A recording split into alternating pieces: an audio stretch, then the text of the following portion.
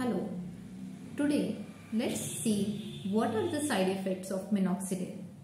Minoxidil is very common treatment which is used in the form of lotion, spray or foam over the scalp to decrease the hair loss.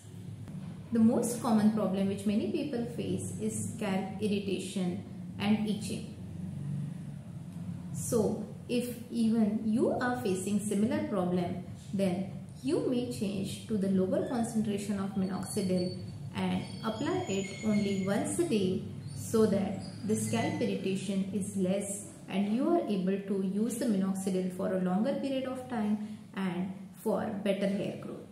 The next common side effect is dryness and flakiness of the scalp. Usually people who are using it say that they feel their scalp very dry and they can see the whitish dandruff like scales over the applied area. It is a known problem, but you can again switch to the lower concentration of Minoxidil to increase your compliance. You may shift to foams. Some people find it more convincing to use foam. While you can discuss the availability and the treatment option of Minoxidil tablets with your hair specialist.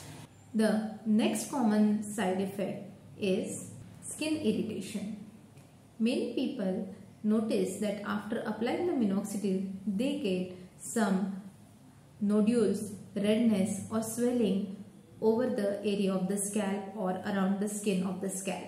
So even if you are facing the similar problem, then it is a better choice to shift or change your medicine, and you may try using oral Minoxidil in place of the spray or lotion form.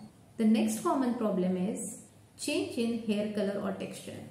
If you are using hair loss for your topical Minoxidil for your hairline or your temporal region or the crown area of your head, then you may see the hairs over that part are changing their color and texture. But this is a reversible problem. If you stop using Minoxidil, then over a period of few months, these changes will reverse. The next common problem which is usually seen in females is undesirable hair growth over the other parts. If the Minoxidil solution trickles over the face, especially in female, some females may notice that they have got increased hair growth over the area of the face, and which is quite concerning for them. So whenever you are using Minoxidil lotion, make sure that you apply Minoxidil over the desired part, and you should not touch your hand. If you properly use Minoxidil in a proper appropriate doses and in proper frequency with consultation of your hair care specialist, then you can use it for a longer time for better, stronger, longer and healthier hairs.